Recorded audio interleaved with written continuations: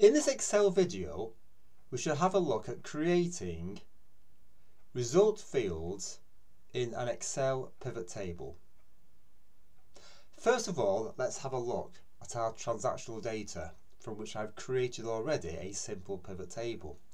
So here we have a data sheet which has a list of invoices, really quite simple. For example, invoice 1 for a customer for a part has a quantity sold, the unit price therefore gives the sales value, 10 times £1.50 gives £15, the cost of the part is £1.20, so 10 times £1.20 gives £12. So in that particular invoice it's a £3 margin, and indeed it's a margin field we're going to calculate as a result field in an Excel pivot table.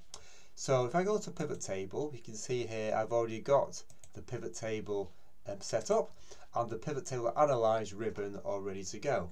So here on the right hand side I've got sales year and periods as my filter, customer and values as a column, part number as a rows, and I've already got sales value and cost down here.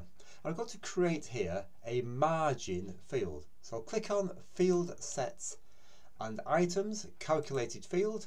I'm simply going to call the calculated field margin, leave the formula with the equals sign but delete the equals, 0, and instead leaving the equals there, double click on sales value minus total cost, because the margin is the sales value minus the total cost. I'm going to add that field. If I scroll down now, you can see at the bottom we've got the margin new calculated field. Press OK, and there you have it. It puts in sum of margin, which is selectable on the right hand side, into the pivot table. I think you can see there that £307.50 sales value minus a total cost of £246 does indeed give £61.50.